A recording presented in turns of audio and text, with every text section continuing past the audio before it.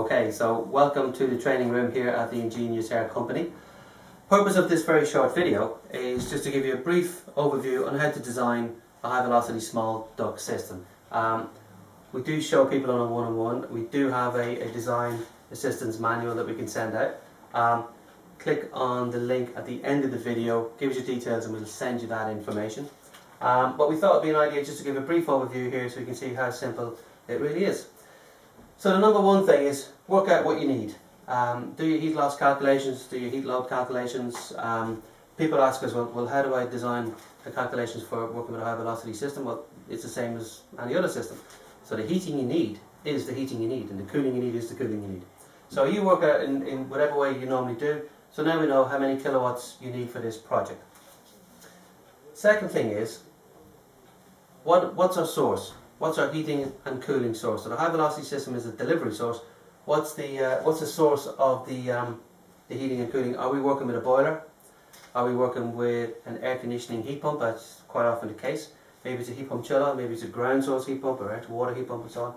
So by knowing that, we know what duty we're going to get from the high velocity system. So for example, in the design manual, it's going to tell us what duty we'll get from each unit, depending on the water temperature, for example, off the boiler. The higher the water temperature and flow, the more duty we're going to get from it. Or what our cooling is based on standard DX evaporating temperatures. So what's the source? The third thing is, how many systems? So now we know how many kilowatts we need. We know what the source of the heating and cooling medium is. So we'll know from that, through the design guide, how many high velocity systems you need. So for example, if you are looking for a 10 kilowatt system, let's call it a small one, we can work on an air conditioning heat pump that's going to give us 10 kilowatts of cooling, 10 kilowatts heating, around about 8 kilowatts of heating when it's -5 outside. So maybe we're topping it up. Maybe we're looking down at a 14 kilowatt heat pump to offset that loss. Or perhaps it's heating only, and the same high velocity system is actually going to deliver, or be capable of delivering, 16 kilowatts at a water supply temperature of 66 degrees centigrade, and so on. So we can work out how many units you need.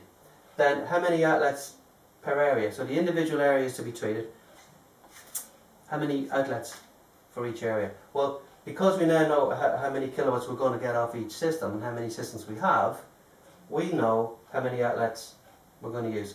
How do we work that out? Well, we know, for example, from experience that if we're putting, let's say, 14 kilowatts, a common size 14 kilowatt system in a residential application, we're going to use about 25 of our HE size outlets. That's going to give our airflow and our sound levels quite a nice base level. So it's a very good starting point for a quotation. We tend not to deviate too much from that figure.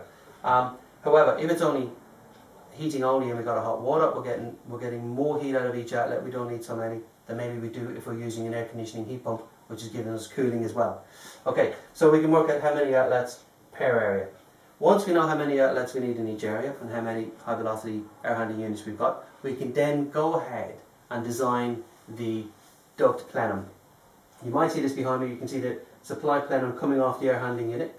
So that's going to travel to the treated areas, and from that we have our small mini ducts which are going to travel to the ceiling or the floor, and you'll have the terminus right there. So the air is being delivered floor, ceiling, from a bulkhead, and so on.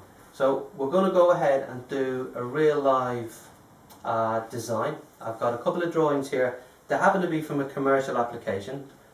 Nice wide area, just makes sense, more easy to see what we're doing.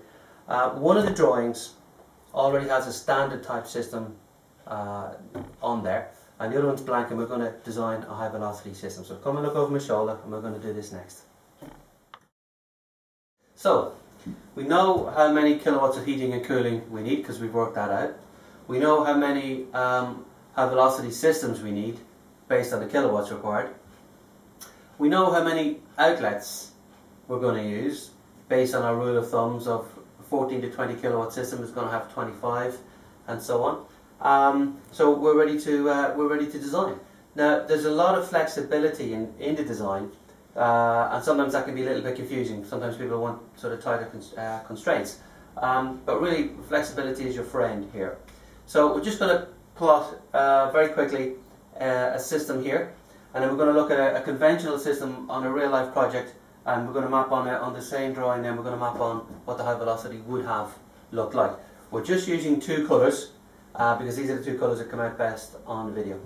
So for this application, we're matching up on a 20 kilowatt ducted fan coil. So we're going to use the same thing here. So we're going to work like this. We're going to go in red. Here's your air handling unit. Dimensions are all in the book, and depending on the different modules you're going to use, there'll be slightly different sizes, obviously. If this had every single module available to it, including the air purification, it would be in horizontal mode. It would be 1800 mil long by 750 wide by 500 deep. Okay. There's other orientations as well. You can see the one we have here is partly vertical. Okay, so let's get on with this. There's your air handling unit above the ceiling. Now the duct coming off of this one is 250 mil. It's not about 250 mil, or let's work it out. It is 250 mil. That's it. Okay, it's a static regain system, and we've got a couple of lovely videos about static regain, which you'll find in the same section. So there's our 250 mil duct. Now, T's and elbows. A couple of things to bear in mind. If we put a branch on here, okay, on a branch T, maximum 30% of the air outlets, not 30% of the length of duct, 30% of the air outlets. If we go into a T up here, then we want 50-50. 60-40 is fine as well, but as near to 50-50 as we possibly can. Again, we're talking about 50% of the air outlets at this point. Okay, so you've already taken some of the air outlets. So let's say we start off at 25, you've got 5 coming here, we've got 20 left. So we want 10 and 10 as near as possible. Again, this length of plenum duct might be longer than this length. That's not a concern of ours here. Okay, so the system pressurizes, and then all along that system we're going to have the same pressure.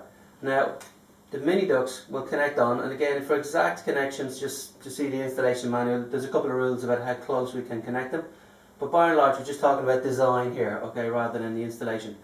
And here we go. So here's our mini ducts coming off of here. Here we got it, okay, and we're just, each one of these is a 3 meter length. It can be extended, but we're going to use a 3 meter length. We don't want it pulled taut, so if you have 3 meters here, then maybe you want to consider moving over to where we want the outlets to be. Then maybe we want to consider moving the air handling unit over this way, or we can extend them, but we don't want them taut, okay? We want a nice sweeping bend in the mini duct to give the sound attenuation properties of the duct, give them a chance to work. So that's pretty much it. It's very straightforward, and it's very simple. Here we would have a return air duct coming into the rear of the unit, and again we have a lot of flexibility with the return air, because of the induction principles going on inside the conditioned space. So here's the conditioned space, and we've got nice even temperatures everywhere. So the return air grill is a lot less of a concern for us. Okay. Now, when we're designing these outlets, we would like no part of the room to be more than, say, 4 meters from an outlet. That's a really lovely design. Okay. So nice and neat. If you need to get over to the other side, we can just simply continue this on, drop it down, and have outlets coming off of here. Okay? So, like I say, very flexible, very easy to work with. Velocities in the duct are not a big concern for us. They don't cause a sound issue, and they don't have the same relationship to air delivery that you get with a normal fan coil that we're going to look at in a moment. So the static regain is such that it's going to equalise the pressure throughout the plenum, and then the air will come out through the mini ducts. Okay, so we're just going to move over to this drawing, and we're going to cut the video here so we can move the camera and move on to a proper example. Okay, so now we're going to bring that theoretical design over here onto an actual design. This particular standard fan coil is from a commercial application. Actually it's retail, but it's quite a good example of the differences between maybe what you're used to and how much easier it is with a high velocity system. Okay, so here we can see the duct coming off the fan coil, which is just positioned down here below the page of the drawing. Here's our airflow. We've already dropped at this point, and we're at 932 by 203 mil rectangular duct. take a couple of outlets off and we drop to 775 by 203. A couple more off and we drop to 598, 547, 309. Okay, and you know that getting those dimensions is quite critical. We want to keep that, you've got to keep that velocity up into duct, so you've got to drop down just the right amount. But you've also then got the VCDs in the branch ducts, so that when this is all said and done, you've then got to go back and do quite a bit of commissioning. In this case, they're all feeding into this single linear bar grill in the ceiling here. Okay, so how would this look like for an actual high velocity system? Well, again, we're going to just put the fan code here, and I'm doing a little bit of freehand because it works better on the video than blocking it with the ruler all the time. Okay, so that's our air handling unit in the horizontal plane above the false ceiling. Dimensions wise, it's going to be 1800 mil if we use the air purification and the return air box and so on and so forth, by about 750 mil wide, by about 500 mil deep. There's different orientations available. We can make it all vertical, or we can make it partly horizontal or partly vertical, just depending on what the site limitations are. Okay, so here's your high velocity air handling unit. Now a duct coming from there. Okay, this I will use the ruler for. And here we go. That's it. One side's duct all the way. In this case, it's not exactly centre, but in this case, it's 250 mil plus insulation. If you want to make a rectangle, absolutely no problem. Just the same cross-sectional area as 250 circular. It can be triangular. We don't care what the shape is. We're a lot less worried here about drag with increased perimeter surface area and so on, because it's a stat degree game. We're pressurizing it. This is in fact made out of duct, but isn't a duct. It's actually a plenum. So we're just going to pressurize it. We've got some lovely videos of duct sock showing how the duct sock expands, demonstrating static regain excellently well. So have a look for those. So there's our duct. We're marrying this. So this is where we got to work out where we drop down. Forget all that. We just do 250 mil, and that's it. Okay. Now in this case, we've got 25 ducts, 25 mini ducts, because we said earlier 25 is a good base number. There's times when we'll design it a little bit more, a little bit less, but here let's stick with 25 for simplicity. And we're going to bring each one of these to the linear grill.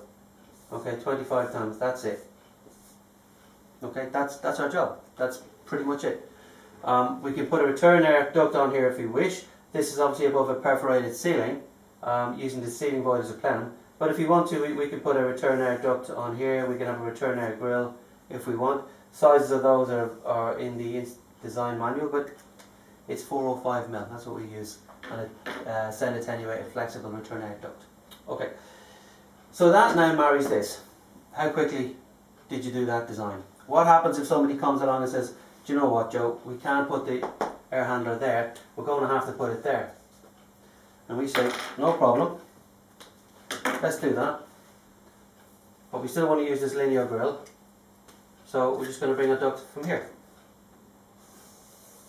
Okay, and that's it.